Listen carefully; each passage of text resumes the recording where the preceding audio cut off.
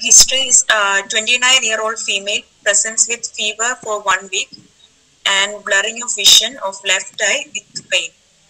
Yes. So what are the possibilities you consider in this patient? Young female with fever for 1 week, the blurring of vision, uniocular blurring of vision. So it can be optic neuritis. Yes.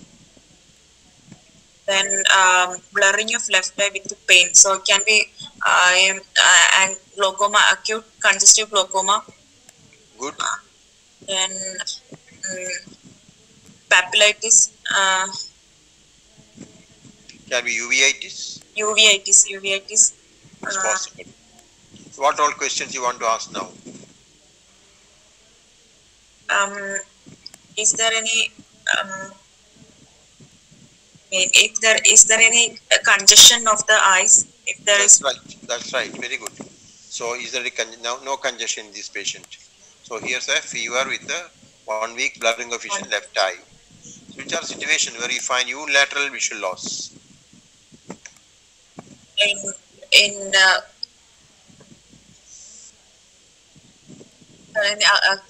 optic neuritis, papillitis, then do you consider possibility of retinal artery occlusion or retinal venous occlusion? Retinal artery occlusion. CRAO will be acute and painless, but it is painful. That's very good. Okay.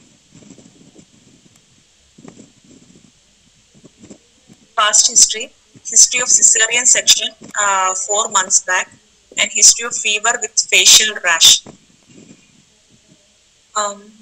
History of cesarean section 4 months. Can you name some disease which flares up postpartum period? Sir, SLE will flare up. Okay, good. Yes. So what are the conditions putting a fever with facial rash?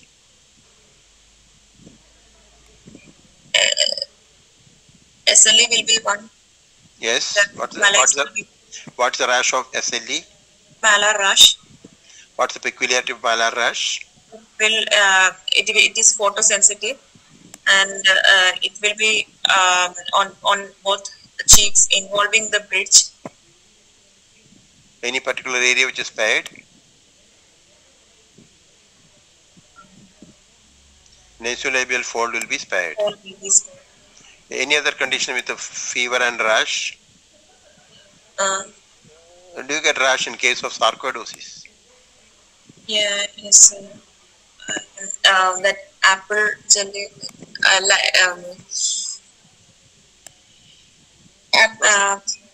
What's the classical word used? Lupus pernio. Lupus pernius. Very good. What type of rash you get in dermatomyositis? Heliotrophic rash. Where is it seen? Seen in the dorsum of the palm. No, we are getting history of the rash over the face, no? So on the face, both malar area. Commonly, you get rash on the periorbital area, lilac colored lesion. There can be malar also, no problem. Yes. There is no. Do you want an additional history required here? You already said some differential diagnosis. So, what additional history you want? Any joint pain or That's muscle, right. any muscle weakness involvement? That's right. Then would like to ask history of hair loss? Yes, sir. Aphthous ulcers, abortions, rashes on the body, fever, urticaria, frothy urine, purpuric spots, proximal weakness. Okay. So how are you going to evaluate this patient?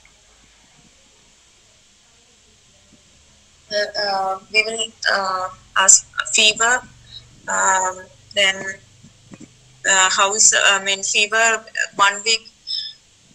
We will ask. Go ahead. Blurring of vision. You already mentioned painful versus painless. Name some condition with the photophobia. Meningitis, then migraine. Fine. Tell some condition where you get field defects. Blurring of vision can be because of loss of vision. It can be field defect, can be diplopia, what not. So, field defect. In glaucoma, we can get field defect. Yes. Then in optic nerve involvement. Which condition you are talking about? Name one disease you know where optic nerve is affected.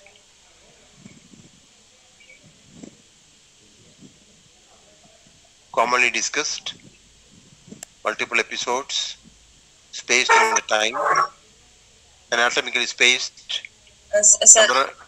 Space occupying lesion in the optic asthma.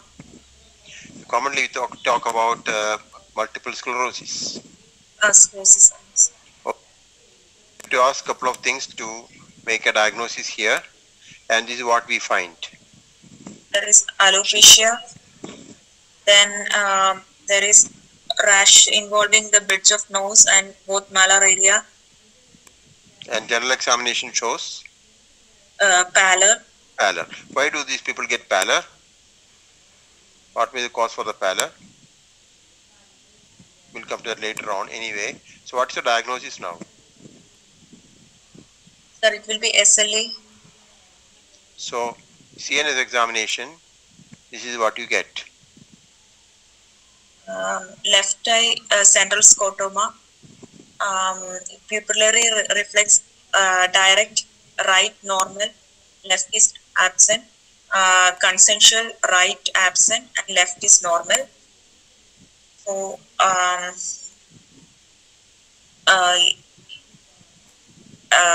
direct in left eye the direct reflex is absent. So there is problem in the left optic nerve. So what is meant by Marcus gun pupil? Afferent accommodation.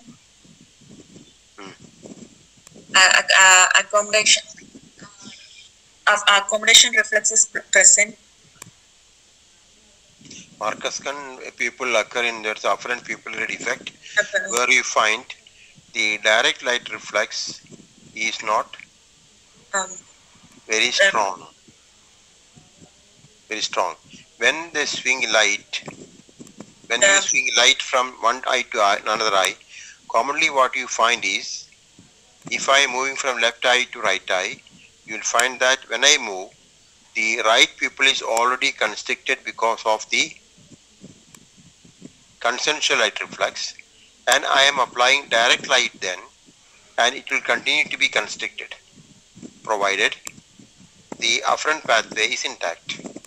If afferent pathway is not intact, when you apply light, you will find that the reflex is poor. But when you go to the opposite side, you will find the pupil is dilating. Okay, and if you are giving light to the right eye, consensually left eye will be constricting as in this patient, and you bring the light from the right eye to left eye, instead of continuing constriction, left eye start dilating. In other words, when there is afferent pupillary reflex problem, you find direct light reflex is weaker than consensual light reflex.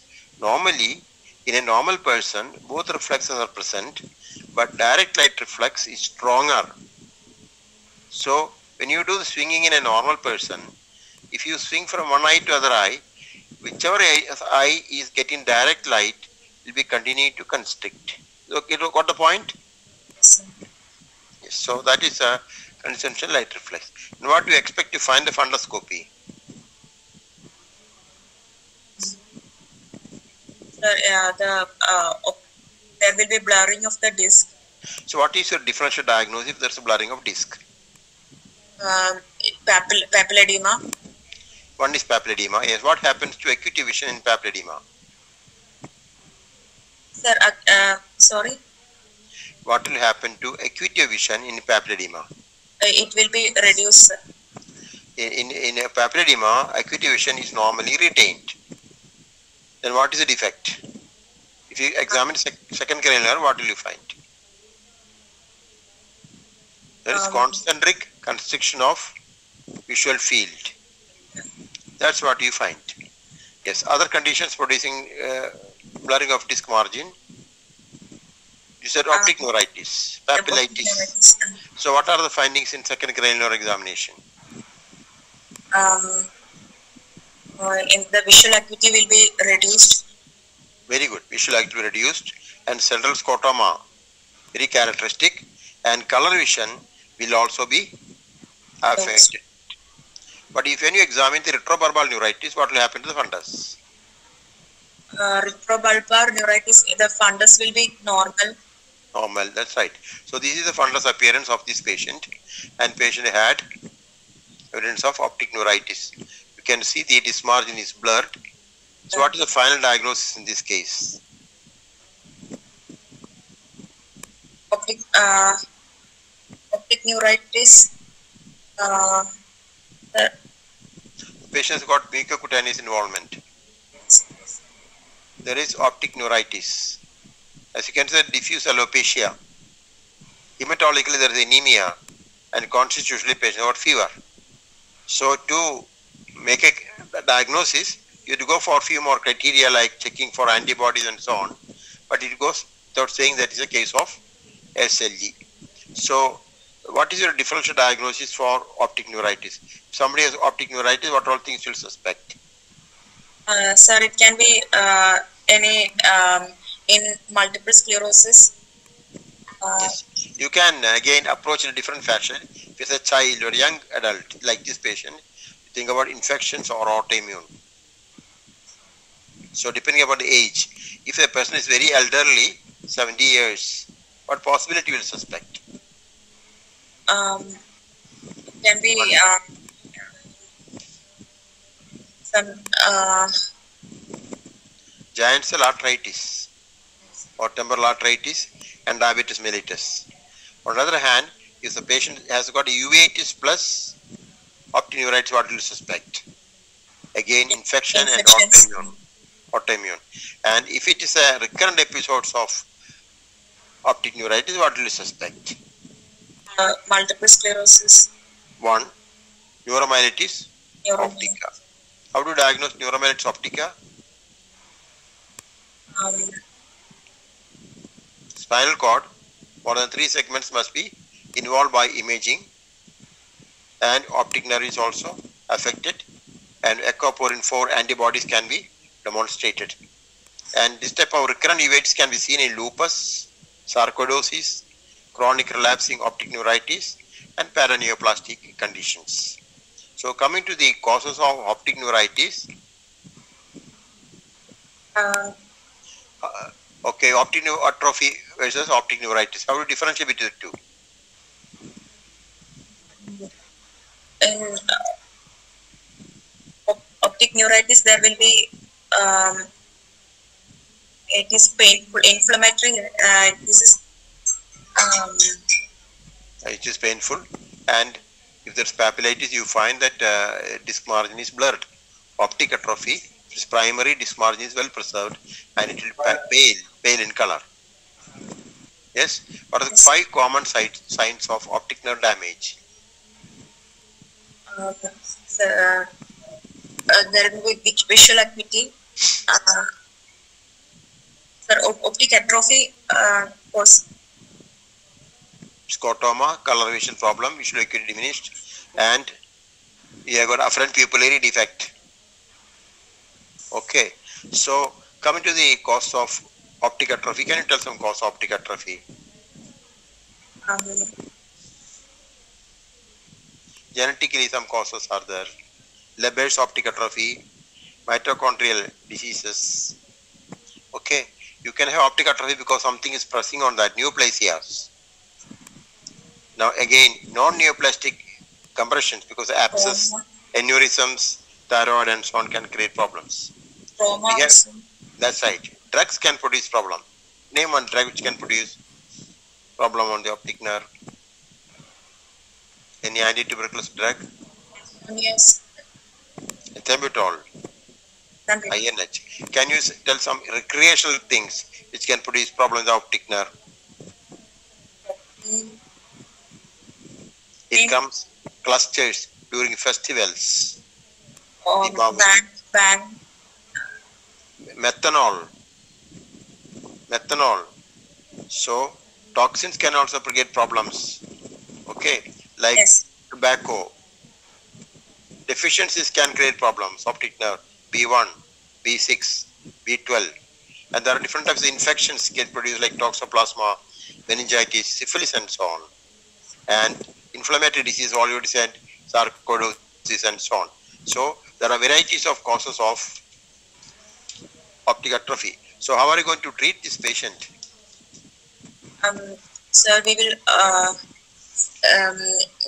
find the cause, whether it is any inflammatory or infectious, then degenerative causes or any drug. So no, we are talking about this particular patient. SLE patient, this is architects, so steroids, we have to give steroids. We have to assess which all organs are affected. So check the urine, albumin, microscopy, sediment, urea, creatinine, and see how much affection is there. Okay. Yes. So you check the all end organs. Take an X-ray. Is there involvement of the lungs? Take an ECG. Then, of course, confirm with the help of antibodies. Which are the specific antibodies? ANA, anti-nuclear antibody, anti-histone antibodies. ANA to diagnose SLE. Which are the specific antibodies you got? Anti-DS antibody. More important will be Smith antibody. Smith antibody and anti-DNA antibody. And for following up patients to know activity or not, we have to go for complement. We have to test for complement. Okay. So you have to start the patient on steroids. Eye being an important organ, you cannot wait for a few days. You start treatment and then go ahead with further evaluation. Anemia, you have to go for Coombs test. You have to check the platelet of this patient and so on. So, a couple of investigations are required. The interest of this case is patient presented with optic neuritis and other features of SLE. So, SLE can have varied manifestations. Everybody need not come to classical presentation. But here there are few classical things are there. Fever is there. Flared up during postpartum period. The rash is distributed to the classical area. The scalp was very suggestive. So there are adequate clues to make a diagnosis. Do you have any doubts about this case? No? In that picture that showed, it is like discoid in discoid lupus. No, discoid will be quite well circumscribed, localized. This is diffuse cellular hair loss. No, sir. I'm asking about the rashes. No, rashes was crossing the midline, crossing this, and also over the forehead, and the nasolabial fold was spared. And the classical red color may not be seen in all patients, depending upon your primary complexion, you know. Okay. So just like Westerners, you cannot have the classical erythematous pattern always. All depends upon individuals. But eye index suspicion will give clue to the diagnosis.